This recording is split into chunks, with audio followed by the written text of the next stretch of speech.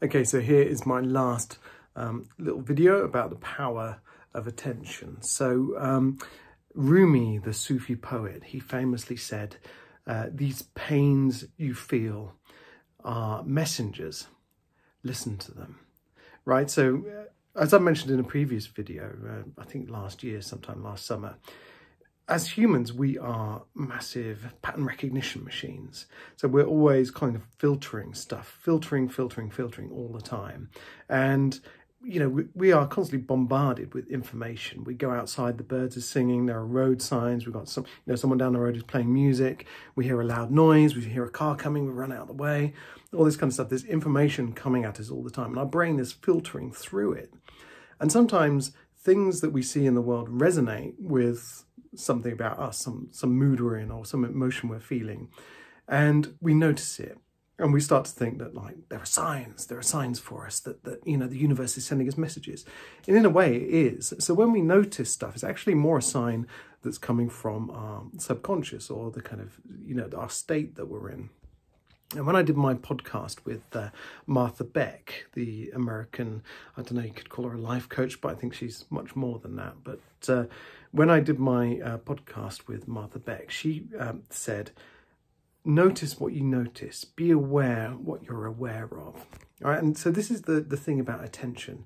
When we turn it on ourselves, and we start to listen to what's going on with us, when we start to notice what we notice, we can start to see kind of road signs for where we need to go next. You know, it's the same if you're an athlete and you listen to your body, you listen to where you feel strong and where you feel loose, or where you feel kind of aches and pains and that sort of thing.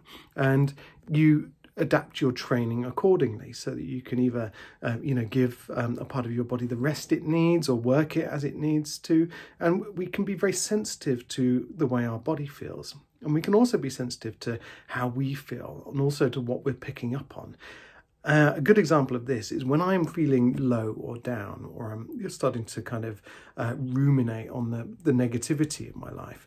I tend to do things like read my horoscopes more, or buy lottery tickets and that kind of thing. And that is a sign that I am kind of in a state where I'm seeking rewards outside of myself. And so I can say, hang on a minute, what's going on here? I'm looking for things outside of myself. I'm feeling disempowered. So I'm looking for external kind of help, if you like. And actually I need to be nurturing, giving myself what I need to nurture my own inner strength. So maybe I might be tired, so I need to focus on rest. Or I might have been kind of neglecting hydration. Or I might have just been watching too much news, spending too much time on kind of the negativity of social media, of Twitter, that kind of thing. So, you know, use your attention to focus inwards on yourself. Notice what you notice in the outside world. It's like I seem to be picking up on, you know, a great example, when my daughter was born, I suddenly started noticing that I was picking up on all the horrible news stories about terrible things that people did to children in the news, because I was so kind of hypersensitive to that as a new parent. And, you know, this is a great reflection. You know, that news is always there. There's always these awful stories, but I just wasn't paying so much attention until I had a child. And it's the same, you know, it's like, I'm sure if you are an alcoholic and you fight that and you go through your 12 steps, probably, you know, when you first give up alcohol, you're seeing it everywhere. You notice it more in the shops, you see the billboards, you see the adverts on TV, you know, and it's the same with all of us. When the state we're in, what we're attuned to reflects what we see in the outside world. And also, you know, we can listen to ourselves and use that to steer us on a path that is rewarding and aligned with who we are in this kind of moment, you know, where we're going. You know, like if you're starting to fall back on bad memories and those are kind of becoming more prominent, you can kind of say, okay, what's going on here? Why am I thinking these thoughts? What's happening to me? And yeah, it's about focusing your attention on yourself, what you're aware of, what you're noticing, how you're feeling, and use that to investigate rather than just being in that state.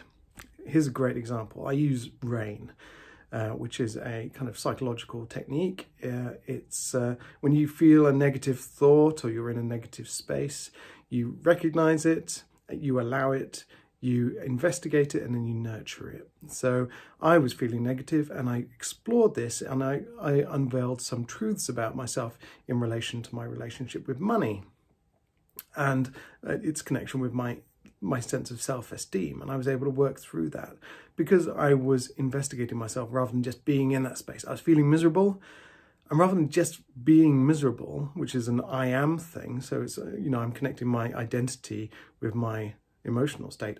I am miserable. We don't want to do that. So instead we say, I am feeling miserable. And then I was able to work through that and investigate where that took me. And we can do this all the time. Investigate the things that irritate us. Investigate the things that we're noticing. And what are those saying about us right now? What are those saying about our state? And notice when things are getting under our skin a lot more. Just be aware of ourselves. Focus our attention on ourselves. Why are we angry? Why is the news angering us? Maybe we're watching too much news. Maybe it's revealing biases about ourselves. Maybe we're leaning a little bit too far to the left or too far to the right. Just investigate yourself. You are not perfect. You're far from perfect. And your ideas, your morality, your state of being, your beliefs might not be perfect either. So investigate and explore and use that attention to look inwards, because a lot of the answers, 90% of the answers you need in life are probably in here and in here already, but you need to unearth them using the power of attention. All right, cheers for that. There's a thought for the day, and that is the last of my 3 little videos about the power of attention. Cheers.